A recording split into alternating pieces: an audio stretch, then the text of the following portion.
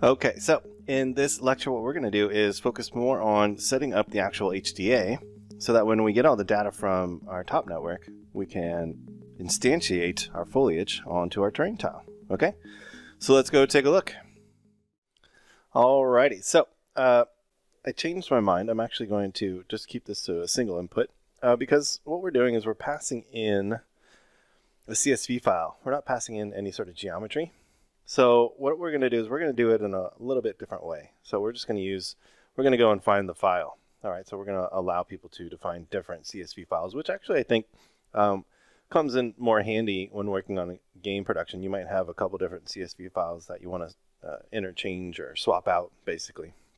So we're just going to keep it to that one input, but if you did, have multiple pieces of geometry, you could go in there and add a second input, and then your HDA then would have two inputs, right? So you would come into the type properties up here and you would just add a second input. And while I'm at it, I'm going to remove the output there. I don't need that. All right. So let's accept that and let's get into our scattering HDA. So here I have the PDG output. Okay. This is being fed in by this file, and we can see that because again, I have my work item selected over here. So let's just select this one. Okay, there we go. So we can see that particular tile. All right, and what I want to do is I want to come into my scatter HDA, and I want to start to develop a series of masks. And these masks are going to allow me to scatter types of foliage, okay? And really, to keep things simple for now, all right, what I'm going to do is I'm going to create a single mask where all foliage is going to go. But you can create many types of masks and have different types of foliage in different areas. Okay. So with this, what I'm going to do is I'm going to drop down a feature node or a mask by feature. Okay. And I'm going to basically go and find the slope. So most of this stuff is going to be slope based. Trees and rocks and things like bushes, they only grow up to a certain slope. And so what I'm going to do is I'm going to say the max slope angle can be something like 50 degrees, and our min, we'll just keep it down to 0. Or actually, let's do something like 3.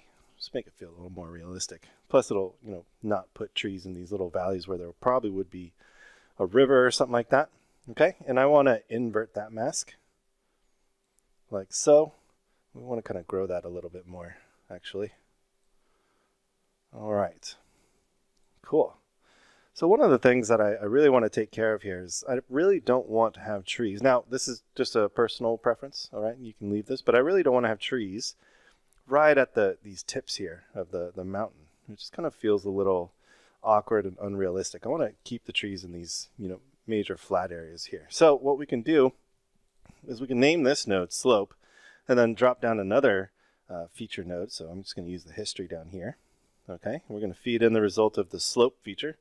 And this one's going to be our curvature. So we're going to do a curvature mask. Okay. And I think on the slope, I'm going to smooth out the radius a little bit just to kind of clean it up. There we go. Something like that. So I'm going to come down to this curvature, and I'm going to check off the slope, and I'm going to check on the curvature. And we can compute the range here. That'll give us some masks to start to work with. And really what I want to do is just pull these guys basically into the center. And what this will do is it'll go and find those places of high curvature or those peaks. And you also get the nice little valleys down here. And we can always increase the intensity or decrease the intensity with this particular slider right here. But 0.5 usually works pretty well for this particular task. All right. And again, I'm going to go and smooth the radius a little bit. Just kind of make it a little more generalized there. And what we want to do is we actually want to subtract this mask from the slope mask. Okay, so what I'm going to do is do a subtract, and you can see that gets rid of the peaks, and I actually need to increase the smooth radius a little bit more maybe, and maybe reduce this one a little bit, something like that. All right, cool. So that does a pretty good job. We can always come down here and increase that a little bit more. Those just help make the scattering look a little bit more realistic. All right, so one of the next things I want to do is, I kind of want to control this clumping or density of the actual trees. And so I'm just going to do kind of a general mask noise. All right, so we're going to do a mask noise here, like so. And we are going to, let's do a subtract maybe, and we'll decrease the element size. And we'll just keep the amplitude at 1 there. I just want to get this down to something, that looks kind of realistic, like so. Cool. All right, basically, again, it'll just make it feel a little bit more realistic because it's not so uniform across the mask. All right, and we can go and play around with some of the different noises that we have. That actually looks kind of cool. Maybe we can make bigger clumps with this one, the simplex noise. Maybe reduce the roughness on it or increase it. When you're doing this phase, it's a lot of experimentation. I have found, at least. All right, so with that, I think we're pretty much good to go. That's going to be, pretty good for our particular masking for our foliage. All right, can always increase this a little bit more. Something like that. There we go. Cool. All right, so I think that's going to work out fine. We can always come back and adjust it later. So let's move on and get our scattering stuff going. Okay, so these are all of our masks. So we're going to use these masks to scatter on. So the first thing I really want to scatter are the rocks, because the rocks basically block other types of foliage from growing. So we want to start with the rocks. All right, so what I'm going to do is drop down a heightfield scatter node. It's all the way down at the bottom here. Cool. And we're going to feed in our current height field, and these guys are the mask. So we want the mask from this guy. There we go. And you can see that when we do that, we actually get points just in those areas. It's a lot easier to see when we hit the W key on the keyboard there. So now we're getting points scattered about on our terrain using that particular mask. All right, so that's going to work out pretty good for us. And I'm going to leave most of this stuff on defaults right now because this could be a whole nother course in and of itself. And SideFX actually does have a course on using all the new height field scattering nodes. Okay, so but what we're going to do is we're just going to move forward and utilize this particular solution right here. All right, cool. So what I'm going to do is I'm actually going to call this rocks. All right. Cool, so these are all of our rock points. And the reason why I did that is because this tag name up here, all right, has the $OS in it. And this means that it's going to pick up that name and actually provide us a tag. So we can use that tag information in our scattering. So you can see right here, we have a tag string. Okay, and this tag string is going to be set to rock, or rocks. Okay, cool. So what we want to do now, I'm actually going to reduce the amount of points that we have here for our rocks. All right, let's just do this here. We don't want to have so many rocks, so we'll probably have to expose that particular value. All right, so that's going to be cool.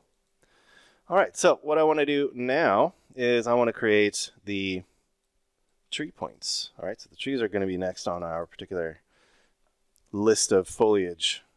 All right, and I like to do the trees next because what we can do is we can mask out where trees go with the rocks, and then we can mask out where bushes go with the trees and the rocks. Okay, so we'll do that. Cool. Keep these guys off to the side like so. All right, and there we go. So we want, quite a few trees. So I'm going to leave it at a coverage value of 0.5. And what I need to do now, though, is I need to remove points that are too close to other rocks. So we're going to have to do a wrangle node for this. So I'm going to drop down an attribute wrangle.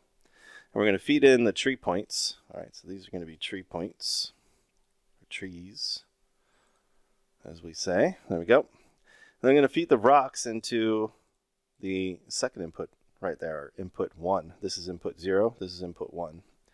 And so what I want to do is I want to remove points close to rocks.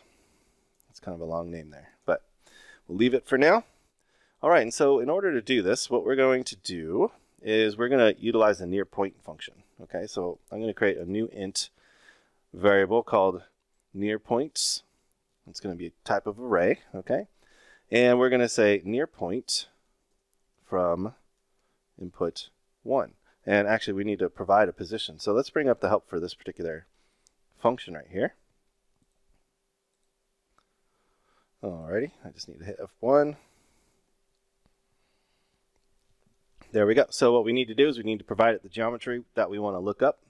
And that's our geometry coming into input 1. And we want to provide it a position. And that's the current position of the point that we're working on. So this is going to be at P.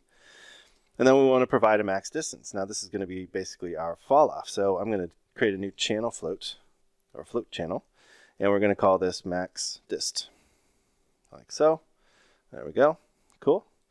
And what I can do now is hit this little spare parameter button here, and we now have a max distance. So we can basically remove trees that are within the radius of this to every other rock, which works out very well for us. Okay. So with that information, we can now go and remove tree points that are within that rock radius, basically. So we're going to say if near points, or the length of near points, is greater than 0, that means we have near points. So we should go check. Well, actually, we could just remove them. We could say remove point, and we're going to remove the point from the first input, so the incoming tree points, and we are going to just remove it. So I'm going to say at ptnum, because we're going to remove the current tree point, because obviously we have a rock near us, okay? And you can see that that removed a couple of trees. So let's just increase our radius, and you can see that we are removing tree points where there's rocks. All right, this will just help us take care of any intersections that might happen between rocks and trees. Very cool. Alrighty, so last step in all of this, and then we'll close out this particular lecture, is we want to create the bush points. So I'm going to create another height field scatter.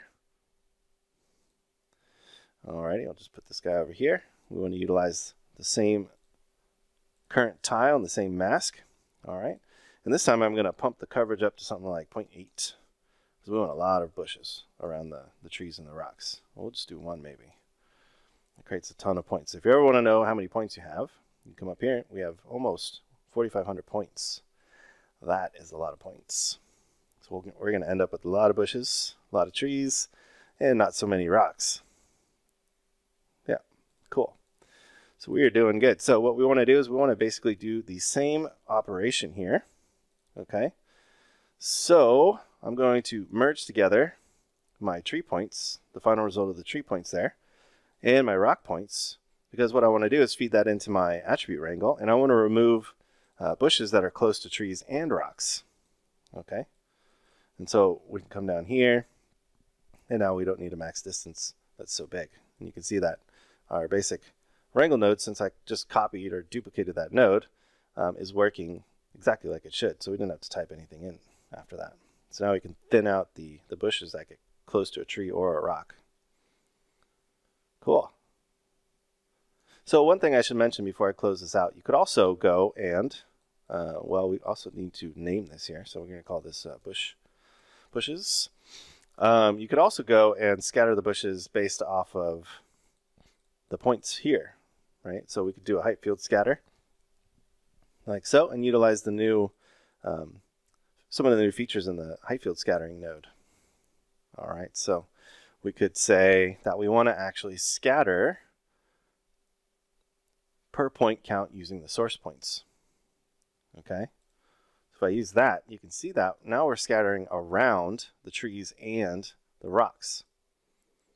Okay, and we can change that outer radius. It's almost the same amount or same type of function that we just set up inside of here.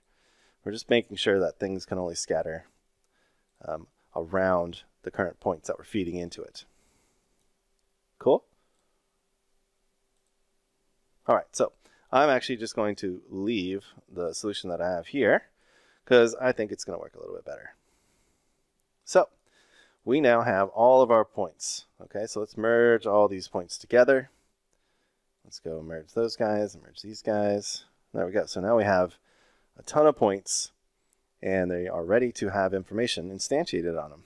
And this is where the CSV file is going to come into play. So I'm going to close out this lecture here, and in the next lecture what I'm going to do is show you guys how to import that CSV information and then apply it to the points, so that way when we put this into Unity, that'll actually instantiate our foliage onto each one of these points appropriately.